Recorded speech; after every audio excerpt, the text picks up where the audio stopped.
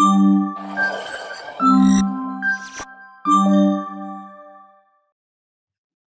everyone, welcome back to the channel. I'm Ashkan from CFD College and this is another tutorial on post-processing CFD results in Tecplot. Thank you for being with us so far. I hope you've enjoyed our previous videos in this series or another playlist that we have on the channel.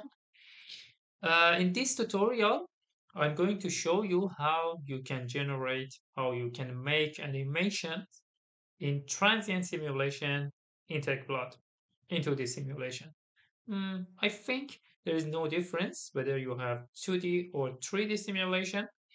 In 3D simulation, in 3D domain, first you need to create the contour or velocity vectors that you want to make a video of, and then the procedure is similar to what you will see in this tutorial.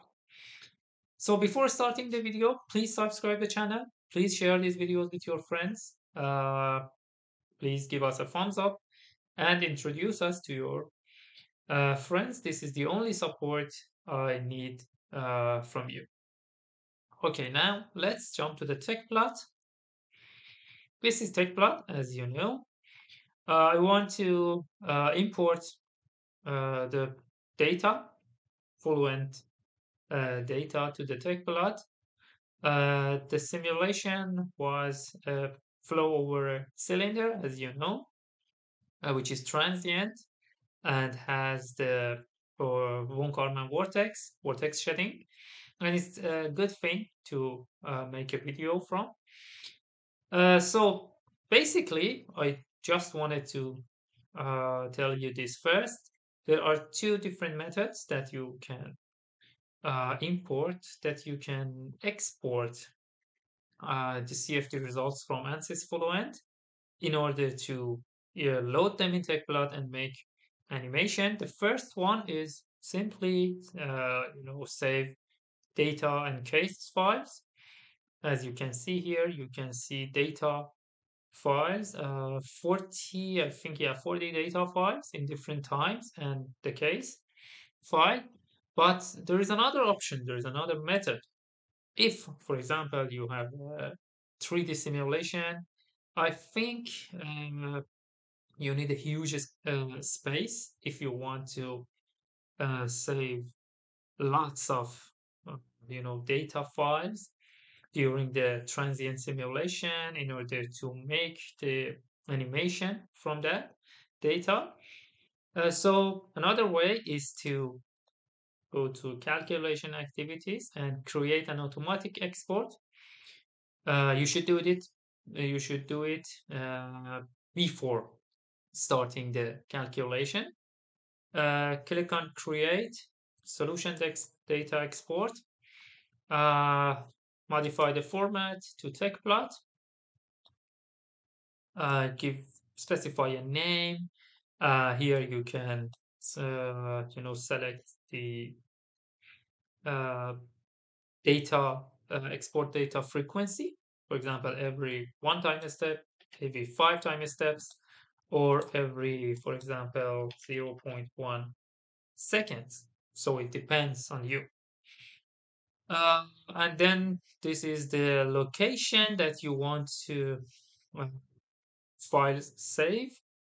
And this is the appendix for the file name. You can choose whether time step or flow time. And here you can choose the quantities that you want. For example, if you know that you want to make animation of velocity magnitude or static pressure or what else, vorticity, it's a good thing. Q criterion, normalized and rho, or lambda 2, or temperature, or any other parameter that you want, you should select them. Be careful about this. Think about this, because after the simulation, you can't add any quantity. So you should decide before starting the calculation. If it's a 2D simulation, you don't need to uh, select any surfaces, but in 3D simulation, for example, if you have created an isosurface or a plane, you can select the plane or isosurface here and click on OK. Then you will have some PLT files, Tecplot files, and you can import those files into Tecplot. The difference is the PLT files uh, you have really smaller size. Why? Because not all the quantities, all the variables are saved into those files. So this is the difference. The data file usually has a huge size. We cannot save lots of them. So that's the difference. Now, uh, let me select all of them, all the data files and the case file. Click on OK. Oops, let me do it again.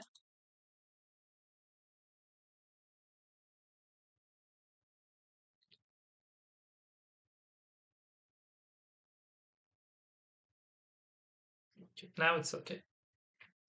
As you can see, this is the CFD domain. Let me create a contour of, for example, x velocity. Let me change the color map. Okay.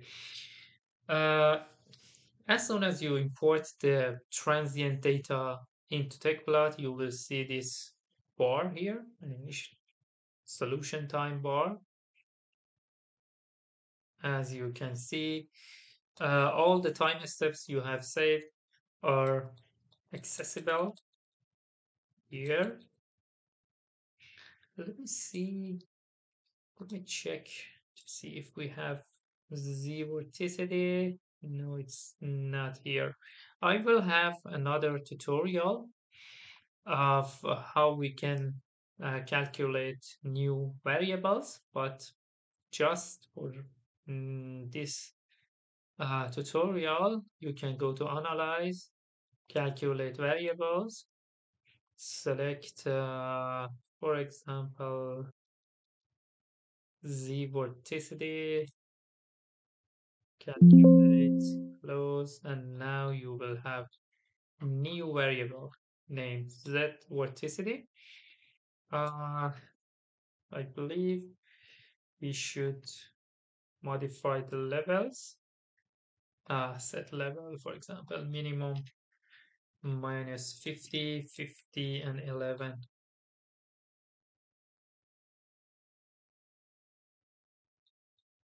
Okay, no. Minus 20, 20, 11. Now it's better. You can modify the color map to grayscale, change it to continuous. But when you change this to continuous, you should modify min and max here.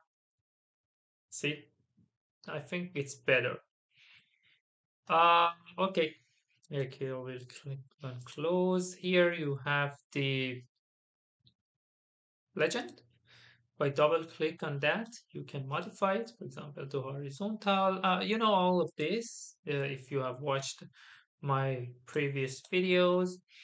For animation, it's good to deselect the plot x and y axis. And now you can see the vortex shading behind this cylinder in different time steps. So here, if you click on play button, you can see that animation. And but how you can save it, how you can export it. If you click on this setting button here, you will have some details here. Starting time, which is 0, ending time, it's 4. You can modify them. The time skip, mm, I have I don't have much time steps, so I don't want to skip any of them. So the one is okay. The animation direction can be forward, backward, loop, or bounce. Forward is fine for me. And this is the current time step. You can choose the first time step. Here you can modify the speed of the animation. See, I have 41 time steps. So basically, I will have 41 frames. So if I choose, for example, 10, the final video would be 4 seconds. If you want to have a longer, video, you should decrease this. But you know that mm, uh, in that way, you need. It's better to have more time steps. Otherwise, the quality of the export, the quality of the video wouldn't be good. So it depends on you. You should test different you know frame per second to get the best video that you want. So you should check this option, and here you you can modify the format, MP4, AVI, whatever you want. I'm always okay with uh, MPEG-4. You can choose uh, the first option. Use the width of image on the screen, or you can enter the width manually. And here again, you can see the animation speed, frames per second.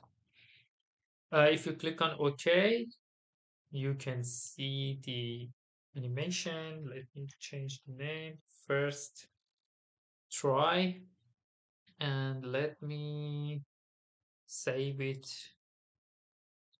here.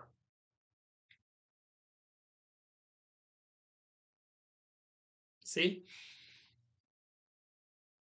it's rendering and the video is ready now. Okay, let me play that video for you. It's here. See, it's only 100 kilobytes. And this is the resultant video. As you can see, it's only 4 seconds. You can decrease the FPS or you can increase the time steps. Okay, so let me check if I could say anything else. Let us try to see whether we can add the time step at the solution time. Insert text. So I want text here. For example, time equals this one. And parentheses, and you should write this one, solution time. This is for the format. Oops, sorry. You don't need that. You can here. Now you have this. Let me see. So it's good to have that. By adding this, we are telling that the format should be float with 2 decimals. You can increase it or you can decrease it, whatever you want. Highlight this, select all of them, and then you can change the font, Times New Roman. You can make it bold. You can increase the size, and the color. That's it, I think. Accept, and you can modify the position. Now you will have the solution time. I think if you double click on that, you can add, for example, second for the unit. Now I think it's better. So now if I, for example, decrease the FPS to 8, and export the video, second try.